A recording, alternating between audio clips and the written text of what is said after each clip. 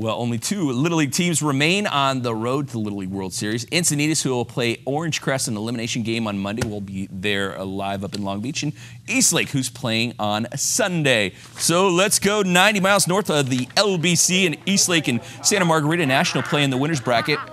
Eastlake starts the game in a 5-0 hole that includes 3 wild pitches and a 2-run home run, but you can't keep the new Blue Bombers down for long. Isaiah Lane deep to center, and it's gone. 5-3 after one. Kid almost got that one. That would have been a nice play.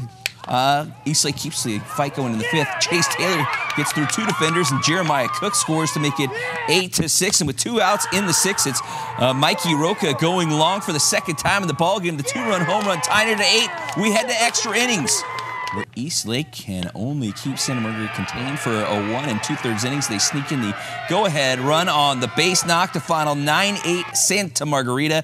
Eastlake has to win on Wednesday to keep on playing. We live to fight another day.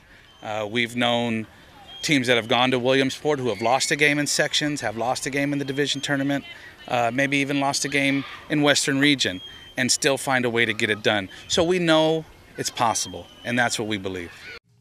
Well, despite Arrogate's subpar performance, where he finished 15 1/4 lengths behind accelerating Saturday's San Diego Handicap, trainer Bob Baffert plans to stay the course with the 4-year-old Gray Colt and run him in the $1 million Pacific Classic on Saturday, August 19th, with eyes on the prize of Arrogate defending his crown in the $6 million Breeders' Cup Classic at Del Mar on Sunday, November 4th. 2 features at Del Mar on Sunday, starting with the $200,000 San Clemente Handicap for 3-year-old fillies. Trevor. Still Larita down the centre. Storm the Hill is coming home gamely on the extreme outside. Madame Dancelot coming out of nowhere. And here comes Madame Dancelot from last along the inside as Lull, but Madame Dancelot mowed them all down to win, going away. Madame Dancelot. Madame Dancelot is your winner, with Jamie Thoreau aboard the 3-year-old Chestnut filly trained by Richard Baltus. Check out this 44.40 for the win. Your second feature, the $75,000 Wickerr Handicap for 3-year-olds and up. Here's Trevor once more.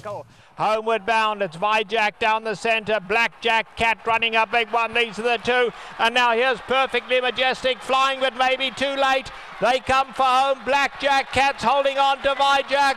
Blackjack Cat keeping him at bay. Here's the wire. Blackjack Cat won it. Vijack was second. Blackjack Cat, your winner, with Gary Stevens aboard the 3-year-old filly trained by Mark Glatt, paying $13 for the win. The good old boys in one.